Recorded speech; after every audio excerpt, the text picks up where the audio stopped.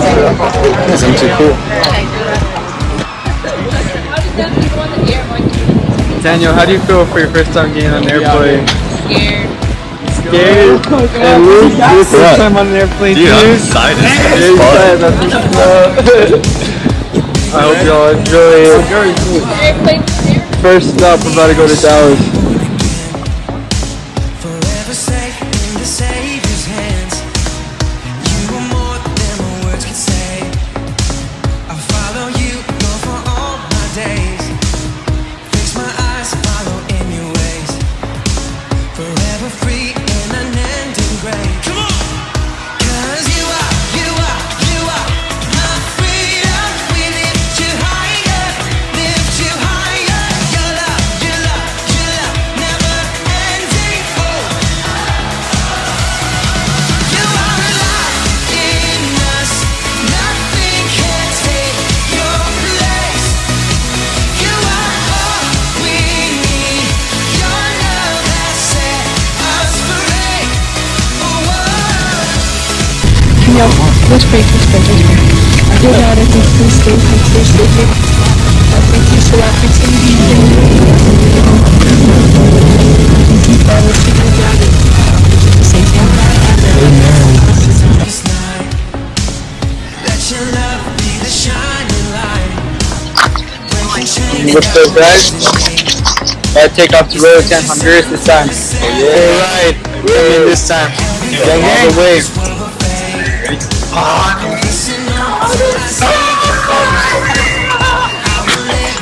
I don't know what that was, but I mean, I guess that's just what happens when you're that excited to go to Roatan. I like my hair. On our way to Roatan, about to get on the plane. Of course, it's a good 2 hours. See y'all in Roatan.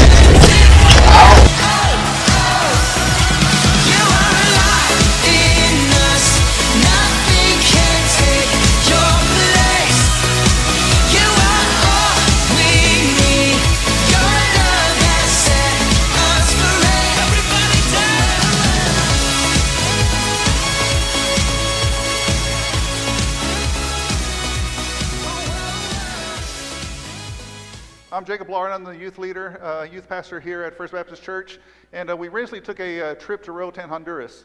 And the one thing I found out, the parents were more nervous than the kids were. So in a way, we should actually have the parents up here to talk about feelings.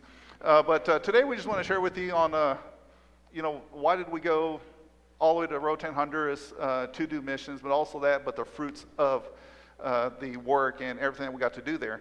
Before we start, though, I'd like to give you just a little fun facts about Roatan. Roatan is the second poorest country, or Honduras is the second poorest country in the Americans. Also, many people speak English. Unemployment rate is 56% on the island. 50% of people don't have a job. The average income per family is $12 a day is the average income. So that's one reason why we chose Roatan, but of course, thank you to Chris and Brooke. They have been going there for many, many years. And, first of all, I'd like to thank Chris because I remember about 2 years ago, he says, "You have a passport?" I was like, "No, I don't need one." And he goes, "Get it because we're going to Roatan." I was like, I don't even have to say so. So it was my choice not to go. I get motion sickness going in the elevator, so I did not want to do anything. But it was eye-opening for me when we went 2 years ago a year ago, to scout it out. So thank you for forcing me. And I know I can be stubborn sometime, but thank you. So starting here, like I said, I'll just like for the kids to introduce themselves, and then we're going to kind of do just question and answering. I'm Faith Harrison, and this was my first time out of the country. I'm Marvin Mena, and this is also my first time out of the country. This is Kidron Flickinger, Kid Flick. I've been to Roatan one time before this, but this is like my third time out of the country. My name is Luke Taylor, and this was my first time on a plane and first time out of the country. My name is Daniel Diaz, and this was my first time out of the country and first time on a plane. My name is Kiara Elliott, and this is my first time out of the country, first time on a plane, and me and Luke got to sit together the first times together, so My name is Caleb Lara, and this was my first time out of the country. My name is Jacob Martinez, and it's my first time in Roatan. Teresa Lara, and it was my first time out of the country. So, of course, just start off the conversations. One, a lot of time, first time for y'all to fly. A lot of time, most of y'all first time outside of the country. So, what was some of the expectations versus reality? What did you expect going to Roatan, or expect to see? Some of your fears, nerves, and what was the actual reality of it? When we were going to Roatan, I was expecting it to be like just a mess everywhere and people just like running around like just really poor and everything being chaos. But when we first arrived, the first thing I saw was it was just beautiful. Like it was really, really beautiful. And it was really nice to look at everything and settle in. But then there was that other half of Roatan that was more poor, and that part was pretty extreme, and I didn't think it was going to be as bad as it was. And that's one question too, because there on the hill you'll see $1 million home, and then you see people living in the dump. How did that affect you? Or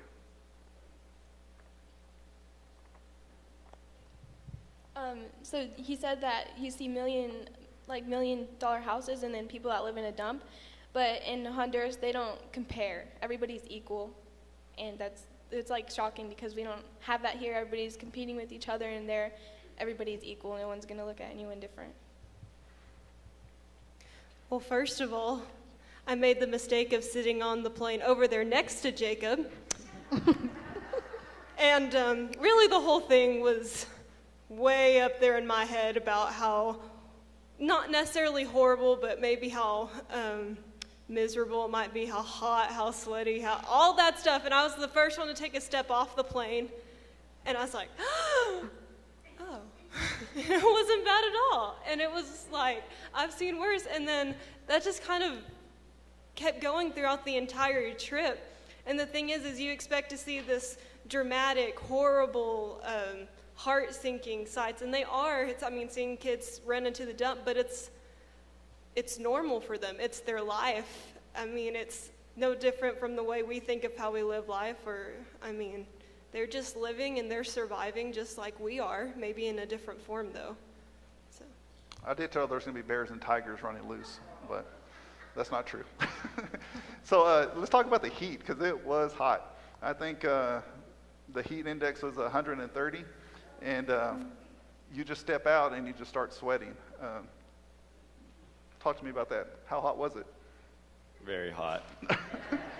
Here, your sweat dries because it's dry heat, but there, since it's so humid, your shirt's just soaked, just like you went and jumped in the ocean. Gotcha. And then, of course, the most important question, safety. How safe did you feel? I felt very safe with Dugar. As our driver. He seemed like the safest one, out of all of us. He was they're always there protecting us, always telling us, about the whole island and everything. I just felt very safe. Even when he went to the prison ministry and I still felt very safe. The police were there right next to us while, we were at the prison. Excellent. How about the food? There was no Chick-fil-A's or McDonald's. I'll answer that. Well, Brooke is very good at preparing us for this trip, so thank you, Brooke. So my expectations when I got there, they were exactly what she told me, so I was prepared for every situation. One day we ate in one of the villages, and I was just like, Brooke said not to eat here. And we did, but it was fine, and everybody was fine, and they were excited to cook for us, so it was a blessing. But the food was very different. It didn't really have taste because they don't season their food, so that was a little bit hard to get used to. But nobody starved, right? No. They also eat small portions. I wanted seconds, and seconds never came. But there's a saying that they have there, and it says, Americans will say, or we'll see you tomorrow, and then the locals reply, if God spares my life. What does that mean to you, or when you heard it, what does that mean to you? When we say, see you tomorrow, and then they reply, if God spares my life. It was kind of like a realization, most of the time here we'll always say, we'll see you later, or we'll see you around, and like we always think, oh yeah, we will get to see him later. But whenever they said, if God lets me, you just realize like, wow, I may not have another day. Like, if God chooses to, like, if it's my time, if God chooses it to be, then that's it. Like, it's just a realization that you should be like praising him like all the time. You won't have a tomorrow. Tomorrow's not guaranteed. We're going to talk about mission work here shortly. We did several things. Mission number one is that we got to paint Pastor Johan. He was a pastor that actually was moving to another location, and we got to paint his building. The mission team before us came and built walls, and we got to go paint. And then on Thursday, or actually Wednesday, we got to go build a roof for a lady's house, and actually replace a bridge, a small little bridge that she had. And then we also went to the dump ministry. The dump ministry is actually where families will come, and as soon as the dump truck unloads the trash, all these people will go running to get all the plastic, to get all the aluminum, to get anything they can get in order to sell it. Because when they sell it, that's what they have for the entire week. Some of these families bring in about $30 a week by getting all this recycled material and selling it. And then we also went to the prison ministry. The prison ministry consists of, it's really, and I use the word prison, but a jail. It was a holding cell. On the island, if someone is going to be there longer than a week, they send them to the mainland. But when they put you in the jail, they do not feed you. The government does not feed you. If they are going to eat, you better hope that some people outside love you, because that's the only way they get to eat is if someone brings them food. So we'll go and take a look at the video.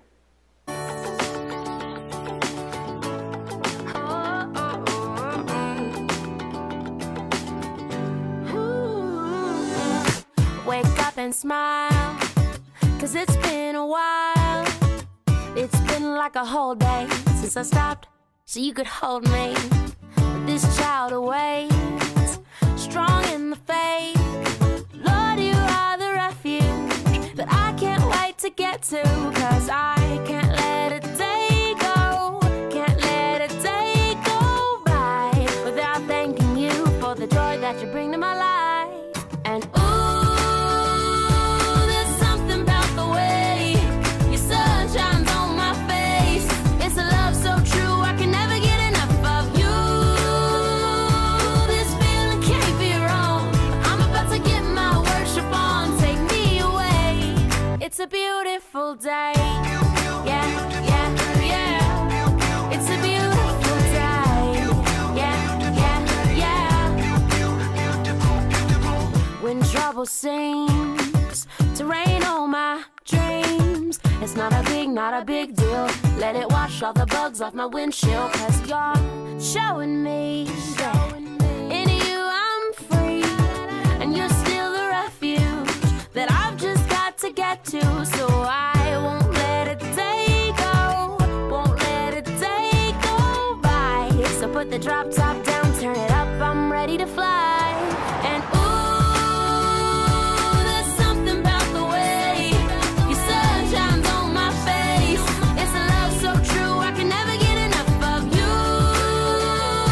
This feeling can't be wrong. I'm about to get my worship on. Take me away.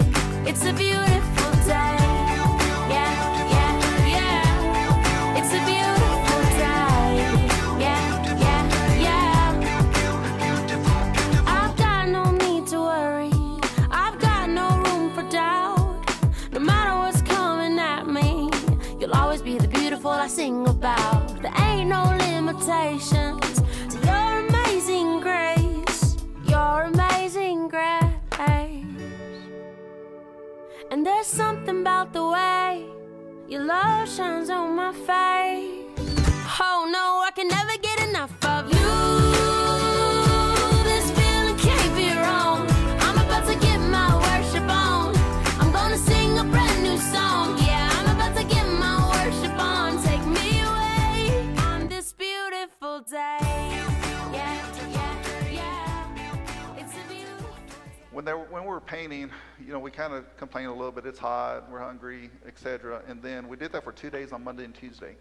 And then on, I believe it was Tuesday night, I showed Pastor Johan's testimony. And to give you a quick update, Pastor Johan, the pastor at the church, he started crack when he was 9 years old. You can see, you know, on his, where he just constantly shoots up. He was in prison, and he actually passed away. They wrote a death certificate, signed it. 10 minutes later, a doctor comes in and says, let's try one more time. They injected him with 3 cc's of adrenaline, and he popped right up. And we heard his testimony, and y'all have seen the testimony. And then y'all's feelings changed about the work y'all were doing, because y'all didn't know why y'all were doing it, but when y'all had the reason why, y'all wanted to go back. Can any of you tell me why? Or how did his testimony make the difference? It made you want to work harder. I mean, you see the reason behind why we were working, and it was really changed the mind about you want to go back and just give 100% effort, 110% effort. And why is it hard not to give that 110% effort? Why do we have to have a reason? I mean, we didn't know the reason behind it. We just thought we were painting some church. If you see the reason behind it, you're going to want to work harder. And that was the lesson that I told the kids, is even in your everyday life, even if it's painting a wall, you have no clue. That was an answered prayer for Pastor Johan. And if you do your work, your mission work, with a full heart, and there's times that we're being used and we don't even know it. We don't even realize it. But doing work for Christ constantly. The second point is that Tish actually said this. Tish said, helping the poor is hard. Why? It seems to be easy. You just go help them. But why is helping the poor hard? And why would Tish say that? Because you can't help every single person. You have to be with God and pray with God. He'll let you know which ones need it the most, or which ones need it today instead of later on. But there's a whole bunch of poor people in this world, but if we can help just a few, maybe they can start spreading the gospel to those other poor people. Gotcha. And part of that too is we actually had this happen to us. We were building a roof for the lady, and our driver, Dugar, he had several ladies and several families come up to him and start telling him, I need help. Why aren't you helping me? Why aren't you helping me? Why aren't you helping me? So how do you know, like I said, how do you know who to help and who not to help? Who deserves it? Who doesn't deserve it? I'll answer that one.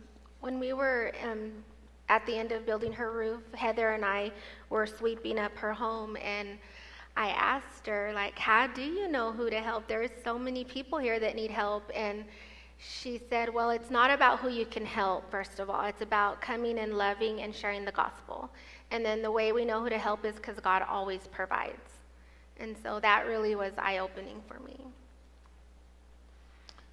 And then the last question, of course, I'm going to direct this to Mr. Jacob. I haven't heard from you yet. Jacob, there was a little boy, Samuel, and we see him in pictures, and great young boy. We had to eat on site, so I sent the kids to the van, which was parked maybe from here across the street. And they went, and they had sandwiches. They're in there eating sandwiches and chips. And then Samuel, with a couple little boys, went in the van, and he started looking at them, like, I'm hungry. I want one. I think he even asked for one, did he not? He even says, can I have one? And we said no. Why did we say no? I mean, tell me what happened, the series of events. Okay, so Samuel, when we come back, Teresa's handing out sandwiches, and Samuel comes in. He gives me a hug, and then he whispers in my ear, he says, can I have one of those? And I didn't know what to say. I didn't know, like, yes or no, because Tish told us that we weren't supposed to give food out to anyone, because if we do, there's a chance, like if I would have given him the sandwich, there's a chance that Samuel could have gotten, like, attacked by, like, his friend or by, like, an older guy or someone, like, trying to take that food from him. Or, like, maybe he, like, gets treated different or something like that. That was just all going through my head right there, and that's the reason why I didn't give him the sandwich. And it's hard. Mm-hmm. Helping the poor is hard. That's one thing that Tish also said that I'll always remember is that we didn't come, as missionaries, we did not come to cause chaos. Yes, we want to help people, but even realizing, like we went to go build a roof and that even caused some chaos. The neighbors look at her differently because she was blessed. But we didn't come to leave the place worse than it was. So helping the poor is hard. One of my favorite parts at Roatan was worship. And, well, I'll let you see the video and you can kind of see the worship.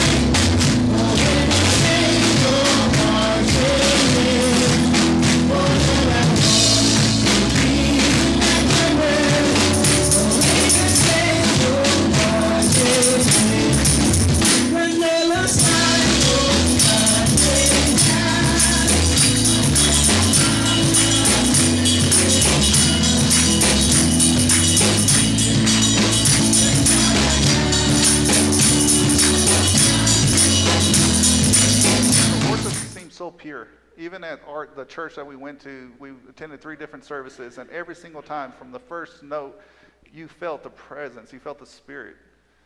Why is that? I think it was because they were all going to church expecting something. They were all there, like, all for God. They weren't there for other people. They weren't there for just worship. They were there to feel his presence, and I think that's why God showed up as soon as it started. They sang for, this is something I have written down here, is that people worship God based on who God was and not based on the circumstances. And that's something I took too, is that we base, our relationship with God kind of depends based on our circumstances. There, they praised God for who he was. You can see the living conditions there. And there was, I don't know much about music, but they seemed like 7 or 8 different types of notes playing in that one song. But it didn't matter because they were singing to Christ. They were singing to God. And then, Luke, I have a question for you too. And I actually looked this up. According to Christian Today, Christians' family that make less than $20,000 a year, 8% of them give 10% to the church. If you make $20,000 or less, 8% give 10% to the church. When you make $75,000 or more, only 1% give 10% to the church. And with that, Luke, you mentioned we went to church and you noticed 80% of the congregation gave. Yes, sir, they did. That was at Calvary Church on Wednesday night. And in the book of Mark, a woman gave very little and some men gave a lot. Jesus said the woman had it right because she gave with her heart. And I believe that with those people giving at Calvary Church, the reason that they gave, they don't have any money. A lot of those people we saw the next day at the dump ministry working. And the reason they gave is because they gave with their heart. They were humble. And as people make more money, their heart closes. So they give littler. And that's why they gave, is because they had an open heart and they were giving with their heart. Excellent. We're going to go and play the travel home video, and we're going to end with our last point. Last day, guys. Woo! Woo! Last hours, and then we're out. Almost out. Everything's already canned. Why you look so perfect on your worst days?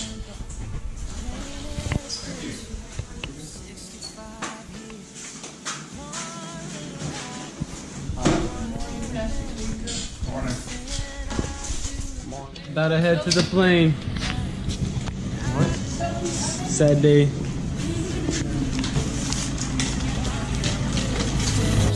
Build our own family, one day at a time.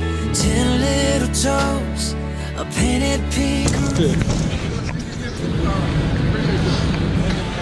fellow man right there. I'm gonna miss him. From the ground up.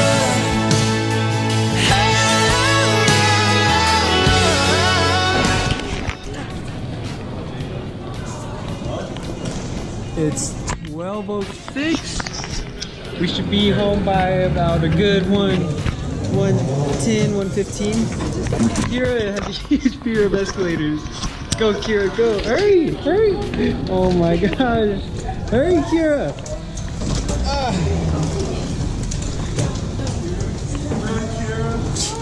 She is so dramatic. Every escalator she's avoided, but it looks like she didn't avoid this one. There's stairs right there. Oh, my mom's not in the mood to be on camera. Alright. Oh, God.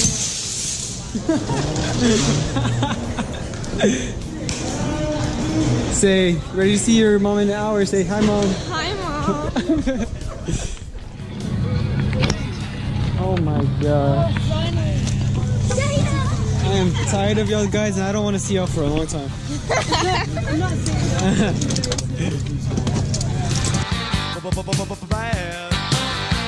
Where's your mom? Go give your mom a I big don't know hug. where my mom's at. Oh, there she is. We're going home!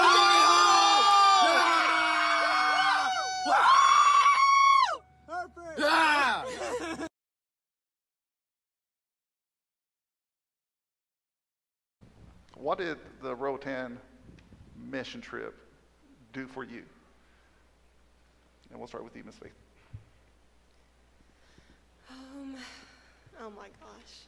So, well, I guess one of the main things that it didn't necessarily happen like when we were in Pute Caliente or anything. It happened when we were in our own rooms. It was that last night we were there, and Marvin, we were having a conversation, and he asked me a question, and it got me all heated and stuff, and I like jumped out of my skin because it was a topic I didn't want to talk about. And so Austin, I just start talking and rambling about it, and Daniel actually comes and he goes, "I've never heard you talk like that before." And so, and it's really just sunk into me this whole week trying to process it, and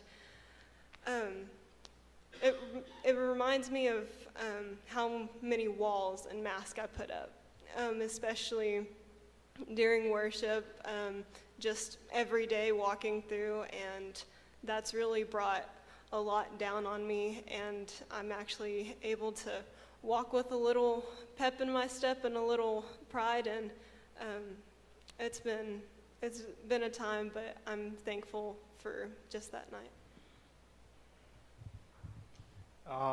One thing I really learned was patience. I mean, when we were over there at Roatan, we really didn't have anywhere to go other than, to the hotel, in which all day we were working. And so I really learned how to build patience. And back here, I've just been like totally chill, totally cool, going with, just going with the flow with everything. I mean, it's really helped me, be really, really calm at home. One thing I took from Roatan is when you see the people there, they're doing the best with what they have, and they don't have much. The roof that we built, that mom with the family of 5, she was doing her best to keep her kids happy. I saw one of her little boys playing with a toothpaste bottle like an action figure while we were there. But she couldn't even take her daughter to the hospital until we got there. And she'd been sick for a while. So it's helped me realize that we can do a lot with what we have because we have so much. So that's helpful. I'm gonna kind of touch on what you said. It really humbled me to see like what we have and what we take for granted. And we take so much for granted when they have so little, and they go to church happy to just be there, and we complain about going to church because it takes time out of our day, and it just really shows you what we have compared to them. It showed me how blessed I am, because here, before I went, I was always jealous if I didn't have stuff. And then when I went to Roatan, I noticed that I have everything I ever need. And it showed me that God has really blessed me, and I need to give him everything all the time. Roatan taught me how to have more patience and joy. I didn't realize that when I was there, but when I got back, I realized I'm like, why am I worrying? Why am I in a hurry? God has got me. And I realized in Roatan, they build a bridge that they walk on. And when we were little, we played the floor is lava. Like, we would walk on a bridge, and if you fell off, like, you fell in the lava. But there, that's real life for them. Like, if they have to walk on a bridge, or because they live in a swamp. And it just, when I got back, I realized, like, how patient I am now, and, like, how patient I wasn't before. And I'm just really grateful for that. Roatan taught me how to do everything with all you got, 100%, and with a good heart. Because, like, when you're there, you see everyone, they're, like, in horrible conditions, and they're doing God's work with a good heart, smiling, always joyful, and they're really giving. Like, remember we went to eat at a restaurant, and the little kids were with us, and we walked out, and, like, the foods are real small portions of it, and I was like, man, I'm still hungry. And this little kid walking beside me, like, with holes in his shirt and shorts, like, don't even fit him, no shoes. And he pulls out limps, and he's like, here, you could go get more food, I have money. And, like, that just shocked me, because they don't have a lot of stuff. And he was offering to give me money for more food. And it just made me realize to be more giving, and God will provide for us. With me, Roatan taught me that everything is a process with God. It's not going to happen in one day. You can't change your life in 1 week or anything. It could take months, years, weeks, however God allows it to be. But Roatan taught me that it's a process. Two things that it taught me. First of all, that His Word is living. Matthew 6:25 really came to life for me there when we were working, and it just really made me understand, when He says, why are you worrying? And don't I take care of the birds and the lilies, and they have they have everything that they need. That just really, really came to life when I was there. And then the second thing that it taught me was joy in the little things, because that's what matters. And then it also I really appreciate the church and all of y'all for giving us the opportunity to go and just get to serve. It just opened our eyes to so much, and I'm very grateful to be a part of a church that allowed us to go. I have a heart for missions now, and if Jacob lets me, I want to go live there in the summer and teach kids. One person that's missing is Courtney Godinez, but we do have a video that we're going to play. Hi, my name is Courtney Godinez, and I'm sorry I was unable to make it today, and I would like to share some experiences that changed my life in Roatan. One of the first experiences I would like to talk about is me being baptized in Roatan. Everything that He has created, from the coral reef to the beautiful sparkly water, it states in the Bible that we are His greatest creation, and it warms my heart to know that God loves me so very much. The last thing I'd like to talk about is how God changed my life. We have so much here that we take for granted and that God gives us, and it's a gift. I realize that we need to be thankful for what we have and just appreciate everything He's given us. We went to go build a roof for a lady's house, and just seeing how she didn't have anything. She didn't have a kitchen, she had a mattress. She didn't have many things that could help her get through everything that she needed to, but she had blankets, a mattress, she had 5 kids, and to see how happy she was just to live there, just for us to help her out, is why I had a very big experience. This is something that me as a leader and how I'm over the youth group, I don't want to just do things just to mark them off the list. So anything that we do, I always pray, God, use us. Use us, make your presence known. Make your presence known to the kids. Show up. And this was my prayer. And through my prayers, I was asking God, I don't want to be just another group going to Roatan. You see that little boy Samuel, he had a group before us. He's going to have a group after us. He's going to have a group next week. He's going to have another group the following week, next year. So how can we be different as a group? God used us in a mighty way. And God just really blew my socks off. Because let me tell you, I was trying to, in my mind, human mind, being used for the people that needed it, the poor people, the people that don't have much. And in reality, we were there to minister to Tish, who housed us, and her daughter Heather. If you notice in the video, there's one lady, a girl there, you know, and nobody really asked, hey, who's that?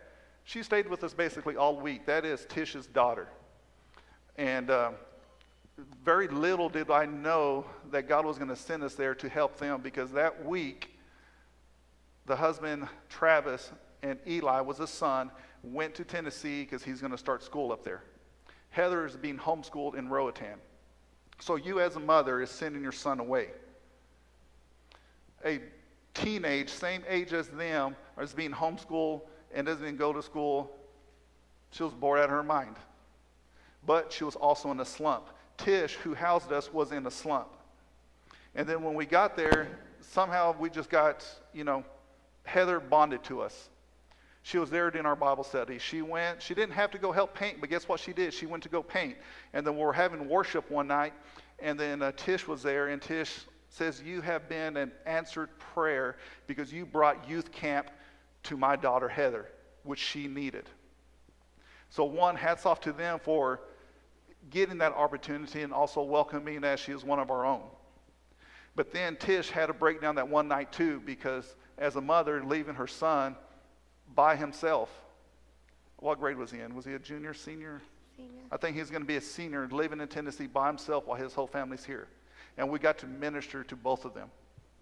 The one thing that I've gotten and that I'm taking away is relationships. Relationships is a key to everything. At your job, guess your job success is based on what? Relationships. Sports, based on how well your team has chemistry, relationships.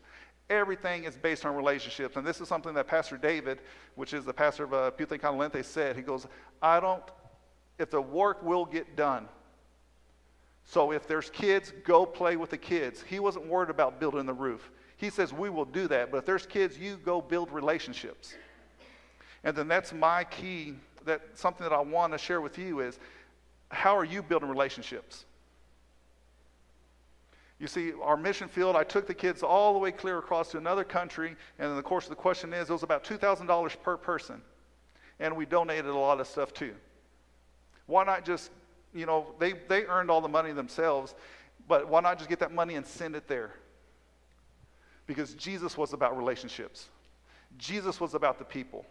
And that's my challenge to you is, how can we start building relationships? You see, our mission field is here. Our mission field is when you're in line at Walmart, when you're at, you know, McDonald's in line. Your mission field is there. Building relationships is up to you in how you build them. They also have a saying that says, time is money, is what we say. They say time walks with us. Our main priority was to love and have relationships. The greatest commandment is to love the Lord your God with all your heart, and to love your neighbor as yourself. Love and relationships. And this is also something that he said was that God did not call us to be busy. He called us to what? To love. But yet, whenever we need help with things, what do? We're busy. We don't have time. We have excuses. Where's Cassie at? Cassie, how many volunteers do we have for the Wednesday night kids so far? Like 3? We have 3 volunteers for Wednesday night. This is where you build the relationships. This is where you can show love to 40, 50 kids on a Wednesday night. And I'll challenge you, men, we have to step up, including myself. It's not just a woman's job to go and volunteer in the nursery or volunteer in the kids department. In youth, we have 7 females, adult females that volunteer, and we have 3 males in the youth. Men, I challenge you. It's time to step up. And the women should be saying, amen, hallelujah, praise the Lord. None of you are saying that. I'm trying to help you out. Come on, women. Men, you have to understand too, like my dad's sitting here, and one of the greatest memories that I had when I was a child, when he used to go out on a dirt basketball court and he used to play basketball with us. Because that's the time whenever I felt most loved.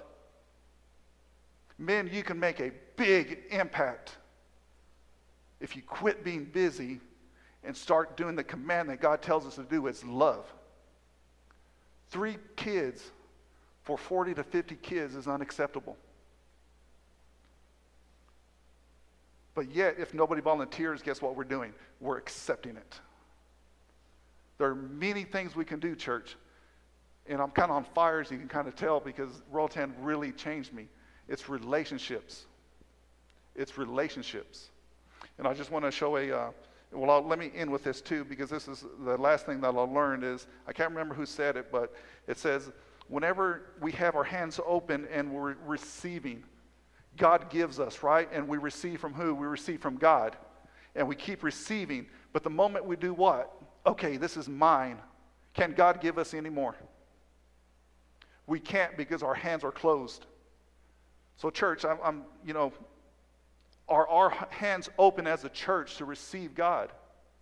Or have we just closed them and the blessings stop? In a third world country, you always hear of miracles and how God moves and how worship is just so powerful. And in my opinion, it's because they have faith. They have to have faith, because very little that they have. Why do the poor people give so much? Because they have to have faith and they have to rely on God. But then there's a certain point where we get comfortable. And we're just, okay, I'm fine. We got this. I can make this work. And we stop relying on who? God. So I'd like to end with this video just on some relationships that we were able to create during Roatan. And then we'll pray and then we'll be done. My name is James Anthony. I am a missionary with Global Outreach International, partnering with Roatan Missions here on the island doing construction. We were pleased to have you. I enjoy working with a spiritual group like you do, and you have leaders for the church in Hereford. You do have spiritual leaders in your church in the future. Thank you very much and come back soon. Thank you guys for sending Jacob and Teresa and the kids, the youth group from Hereford. We're so blessed. They put a roof on a lady who has been kicked out of a house. She needed a roof. She needed her bridge to walk through her swampy floor to get to her house. They built into her lives the hope of the gospel, that God was sending people all the way from Texas to come and love on this one woman, and it's just given her joy. It fans the flame of her heart to follow Jesus in difficulty. So there's a great value in supporting people that are called to mission, giving, praying, being the church. That's what we all have to do. We're all called to it. And, the Bible does say, right, for God so loved the world that He gave His only begotten Son, that whoever should believe in Him shall not perish but have everlasting life. But the next verse is vitally important. For God did not send Jesus in the world to condemn the world, but that through Him the world might be saved. That's why God works through people like you and me, and through the youth group, and those that want to commit to the things of the gospel. It's because God works through people like us to show it's His power and His love and His glory in vessels like these, for vessels of honor for God. So God bless you guys, and thank you.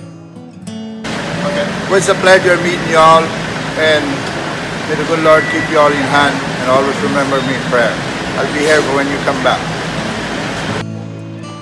Hi guys, just want to send a shout out to the Hereford youth group that came down and spent some time with us. I just want to tell you guys thank you. We appreciate every single thing you guys do for us. Never think that if you do something minor, it doesn't mean anything, because sometimes the littlest of things means the most to people here. I just want to encourage all the youth, and also Pastor Jacob for coming down. I just want to say, keep the good work up. There's a lot more to do, and God's going to use you guys in ways you probably don't even imagine. I'm currently working with Pastor David as worship pastor and youth pastor in training. And it's been a rocky journey for me, but I could never see or picture myself doing something other than using my life and my gifts for the Lord. Thank you guys, and I hope you guys come to Roatan soon. We're just getting started. This church has been here. We've been doing this ministry for 2 years now here on the island. And in reality, all I can say is we're just getting started. We're only about 50 people, and the vision God has given us is to grow beyond numbers, grow beyond just members. God wants us to save. You know how it is, the calling, Matthew 28:19. It's the Grand Commission to make disciples of a nation. And I'm in love with him. That's what keeps me going. That's what wakes me up. That's what brings this team here, is the love for the Lord and the love for his people. And I hope this small testimony is a blessing to you guys, so you can know that God could do miracles in anybody, in all walks of life. It doesn't matter if you're fat, skinny, bald, long hair. What God is looking for is a heart that's willing to surrender to him. And that's what he did with me. I hope he could do the same with you. God bless you guys. Hi church, I'm Tish Morin and I live in Roatan in Honduras, the Bay Islands. And we have so enjoyed your team this week. The kids have been amazing. They have been very gracious and have been a big blessing to my teenage daughter, who is getting used to having her brother gone to the States now for high school.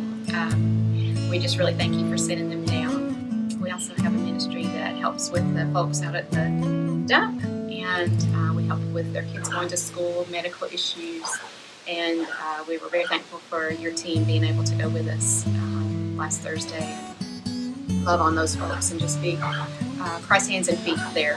We're very grateful that they could do that with us, and we hope they come back. We hope you'll send them back. They have been a true blessing.